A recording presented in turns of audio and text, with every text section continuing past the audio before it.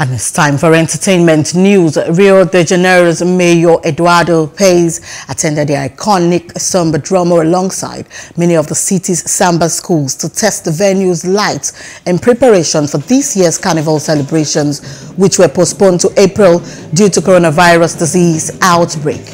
Samba school members danced and musicians played music dressed in colorful costumes.